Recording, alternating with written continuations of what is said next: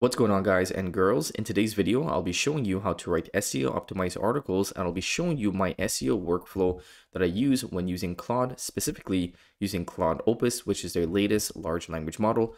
So let's go ahead and get started. In order to get access to Claude Opus, you can upgrade your plans to a pro plan, or you can head over to the API console and you can start prompting. And as you can see here, we will get access to the Claude 3 models, including Claude Opus. So there's a couple of different ways in which you can access Claude, just depending whatever works for you and the region in which you're living at.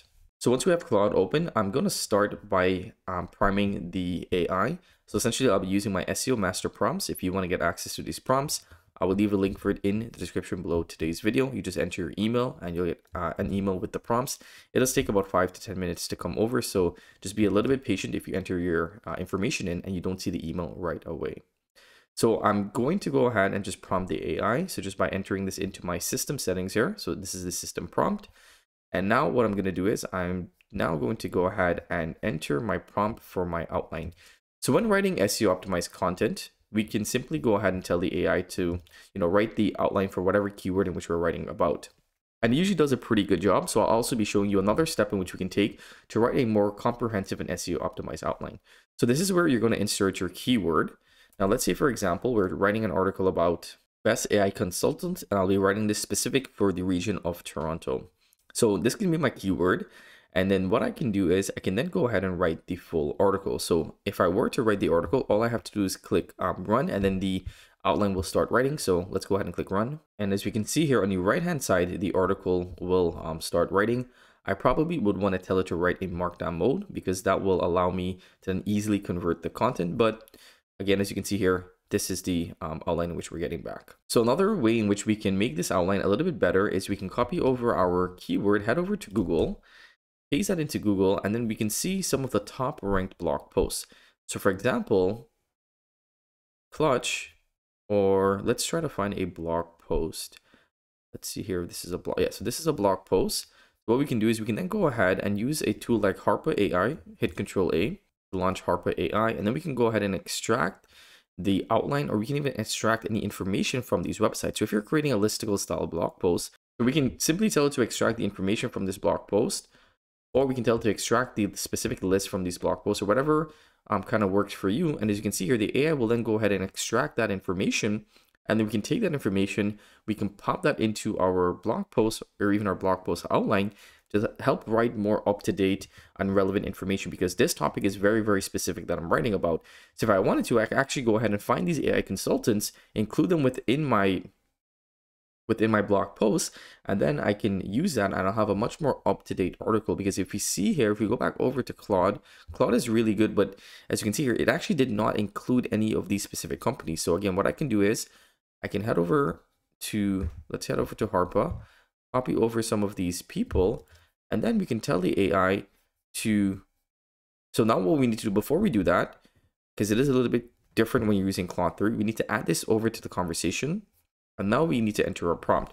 So we can tell it to write the full article, but then also when writing, include this information. Okay, so I went ahead and included that information of the people that we want to include within this article. So now I'm going to combine that with my prompt for the full article.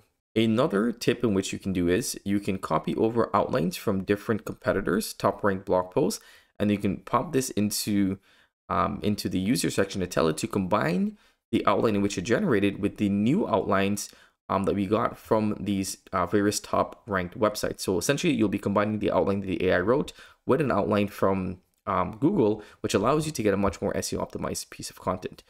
So again, what I'm doing here, I'm just going to go ahead and paste in now the prompt to write the full article, right? And I just went ahead and pasted in some more information, so we're having a more up-to-date blog post. And now I'm going to go ahead and click run.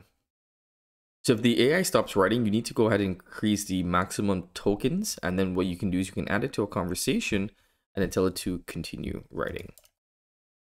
So there's a little bit of playing around with the Opus mode, especially when you're using it in the API console.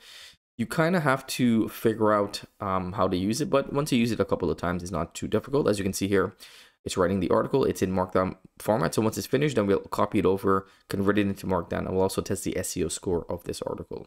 And again, if it stops writing, just hit add to conversation and hit continue writing, and it will start writing. The good thing about Claude is that you're able to write really long, really in-depth articles. So your articles will stand out against any other AI generated articles from using this method, because first of all, it's SEO optimized, but also you're writing a lot more content in terms of length. So here's the full article once we convert it into Markdown. As you can see here, it is pretty good. There's a couple lists. They've went ahead and included that information that we fed into the AI.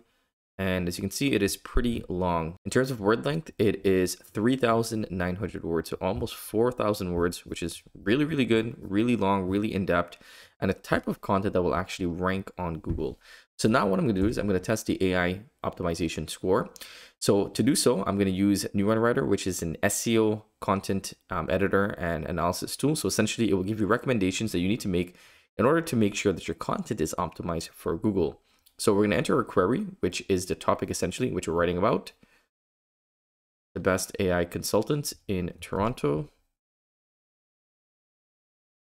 And then we're going to go ahead and click start. And essentially what Neuronwriter is going to do, it's going to gather all of the most important ranking factors from the top ranked blog post, put it all into one place, and tell us what we need to do in order to rank for this specific keyword.